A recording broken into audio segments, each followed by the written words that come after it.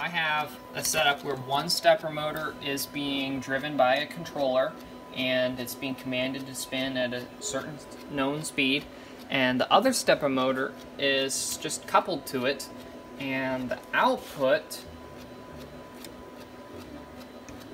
is applying voltage across a resistor. It acts as a dummy load, and we're monitoring that on the oscilloscope.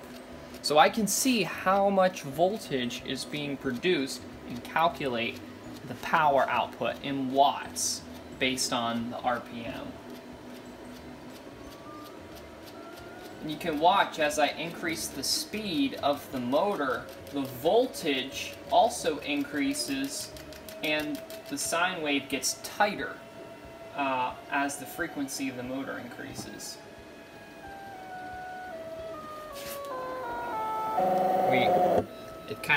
The stepper motor, when it reaches maximum, it just freezes instantly. But I can get up to about 6 kilohertz. In my backyard, I have a stream, and that's pretty much wasted energy, at least whenever the stream is not dried up. It's a very small stream, but I like to build some kind of water wheel that I can harvest that power. Now, a stepper motor is a pretty good way to do that, and I actually want to show you what's going on my computer because my battery is pretty low. But I'm spinning the stepper motor and then measuring the voltage, and then I used Excel to chart it, and I converted it over to this graph. You can see that when the RPM reaches, well, that scales off. Let me just jump down this one. At about 900 RPM, it produces 5.5 watts of power, and that's per phase. That is per coil, and the stepper motor has 2 coils. So we can actually get about 10 watts out at 900 RPM, and I don't expect to spin much faster with the water wheel. 900 would be plenty, would be very fast. And at peak power there, we're also getting 24 volts at 900 RPM, which is a lot more than I expected to get out of a little motor. So that's what's going on the computer. It's only spinning at 300 RPM right now. So I'm just using a signal generator. It's actually a pretty nice signal generator.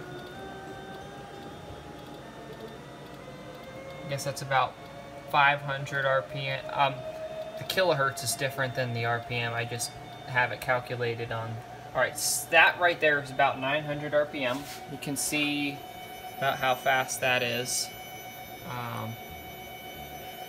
And here's my sand resistor, which is actually starting to get warm. It's a 3-watt sand resistor, and the fact that it's getting warm means we're pulling more than 3 watts. Actually, that's not the reason why. The math, it's take the voltage squared divided by the current, divided by the resistance. There's a number of ways, but it should be around 5.5 watts right now, and that's with only 1 coil, so I could theoretically have a second resistor. Anyway, that's sort of the testing setup, and it was really fun to be able to generate those numbers. I wasn't thinking we were going to get anywhere near 10 watts. So the next step is to convert that AC output from the stepper motor into something more useful to charge a battery. This is a adjustable switching regulator, step-down regulator. There's an input side and an output. It works on DC voltage, so what I'll have to do is build a simple bridge rectifier circuit, pretty similar to what's inside of any old wall wart. It will take the AC waveform, rectify it into only DC. At that point, it'll still look like,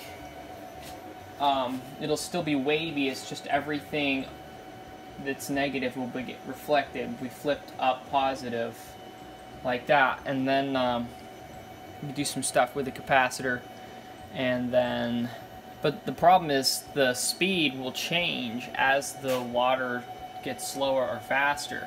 What this regulator will do is no matter what the input voltage is, it will provide a constant output and do so extremely efficiently, like at least 95. Anyway, that's what the plan is. I haven't designed a water wheel yet, but I've got a location picked out on the stream, so I'll keep you posted.